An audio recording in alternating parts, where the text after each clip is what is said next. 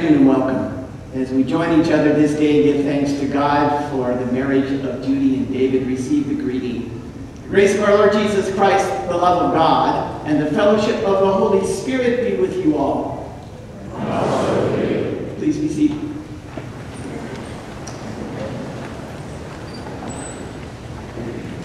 David, will you have Judi to be your wife, to live together in the covenant of marriage?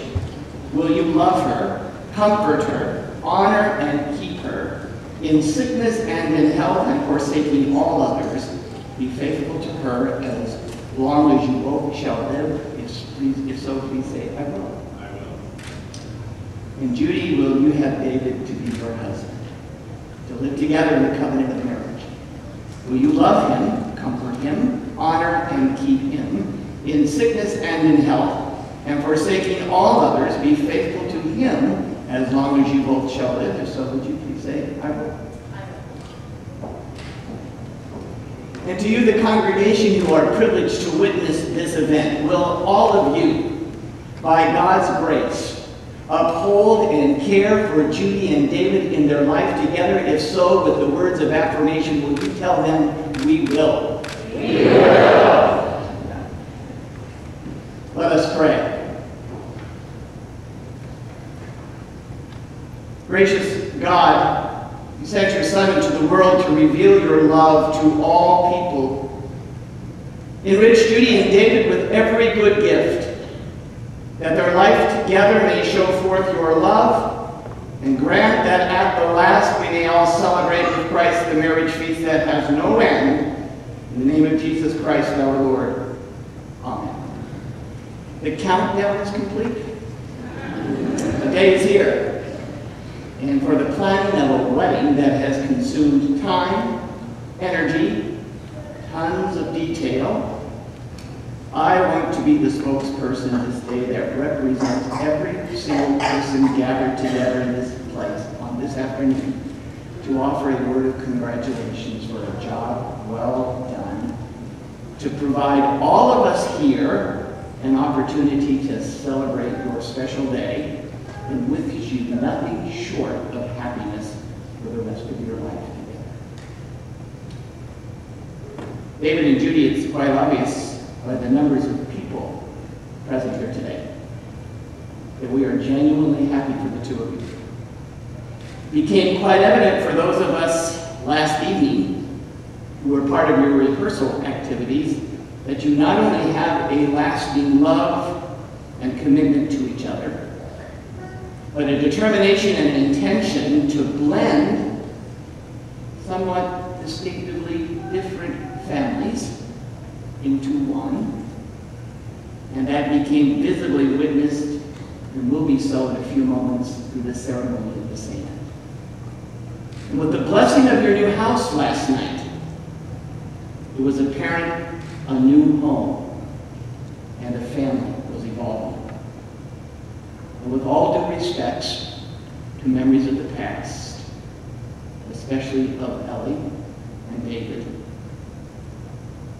and the emotions that surfaced today with them, Jesse, Rod, Jeff, and Tom, see a mom and a dad today who have been given again the joy of companionship and partnership in marriage. And for that, all of us rejoice.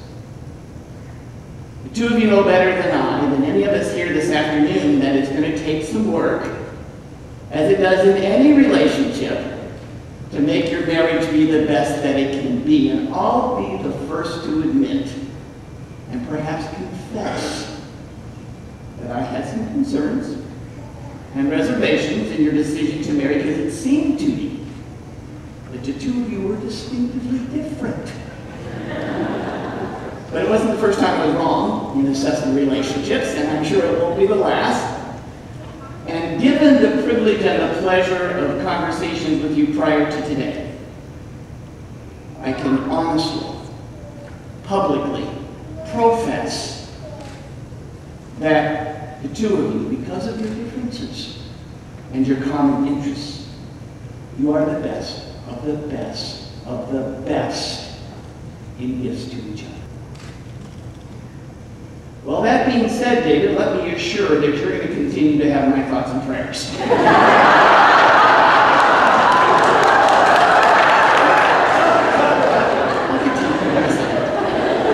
Because working with Judi on a daily basis, knowing her not only as a coworker and a treasured friend, I know some of the challenges you're going to face. But in all seriousness, how blessed you are to have her as your wife and your companion in life. Your unconditional love for her, in understanding where she's been, and support for her in life demonstrates your commitment to making her happy. In sharing common interests, providing and supporting good communication, giving her your pillar of strength, all are very indigenous gifts to who you are, David. God bless you, David, and I literally mean those words because you are a gift to Judi. And who knows what a calming influence you may have in her life that someday she may be able to fly without fear. Well, to you, Judi, I've had the privilege of sharing ministry with you for a number of years, and I marvel at your passion for God's presence in your life and in the lives of other people. And although the cliche is used much too often, I feel it most applicable and appropriate for you today to hear you have made a difference in the lives of many people. There isn't a person here this afternoon who hasn't been changed in a positive way because of who you are. Your heart speaks more clearly and loudly than your words. Your action and your concern for others have always been a trademark of who you are. And for some of us who take life too seriously, who me, you bring balance to appreciate the things that are really important and count. You find humor that is often needed to lighten things up, as you tell me, and enjoy life. And you can be direct. Who, you? You can be direct in making clear what you think, but to everyone's advantage, we know not only what your opinion is, but it's displayed in a way that shows genuine compassion for others. Sure, David may be late on occasions for commitments that you wish you were on time for, but don't forget to compliment him when he's on time. He was on time today. Sure, there may be times that David may seem, shall we say, a little more neat, organized than you, but find opportunities to such differences to compliment. Judi, one of your greatest gifts is your sense of loyalty and love, evident as mom to Jesse. Certainly obvious to those of us who have the pleasure of working with you, and now in an unconditional way to your husband, David. And so to both of you, live life to its fullest. And as God may be present in your respective lives in different ways, realize that presence. For those of us who have come to love and know you, Judi, that presence comes in seeing you being God's hands, doing God's work, witnessed by Jesus living in your life. And you've been given a gift through David's acceptance and in his encouragement to continue to witness that faith. And I'm confident that in ways that may not you even be aware of, David, God will be working in your life as well, blessing you with God's presence in your marriage. So finally, let this day be the first day of the rest of your life, walking and talking on a journey that will lead in directions that may be unknown, but towards the destination that you make together hand in hand with the God who's in your life. David and Judy, God bless you both, for you both are indeed a blessing to us. My friends, this afternoon is one of a recollection of memories. Memories indigenous to each of the families that are present of times past, making memories of this day, and looking forward to memories yet to be made. And so Judi, in her very creative way, wants to make sure that the memories kindled for this day are to be remembered in the future. You'll have an opportunity to see a collage of pictures that reflect memories of David's and Judi's past. But for a memory to be made today, I'm going to ask the Bible party to just move a little bit to the side, and all the children who have been part of Judi's life, all the children who are present, would you please come forward at this time to have a memory made with a picture taken with you.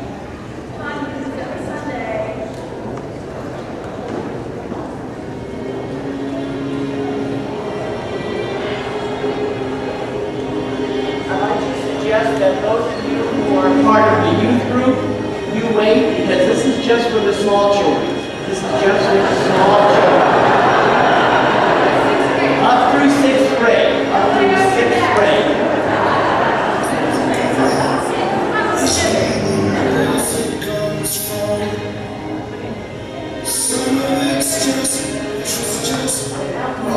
Our LYO and alumni, it's your turn.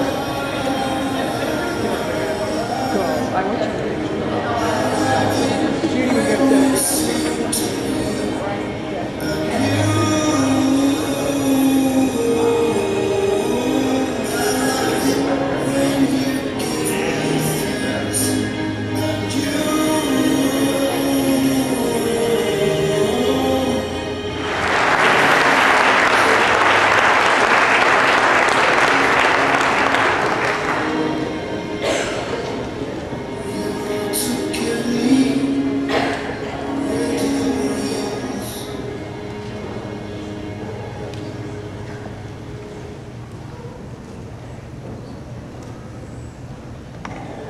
David and Judy, may the Lord bless you and keep you. May the Lord's face shine on you and be gracious to you. May the Lord look upon you with favor and give you peace and love for the rest of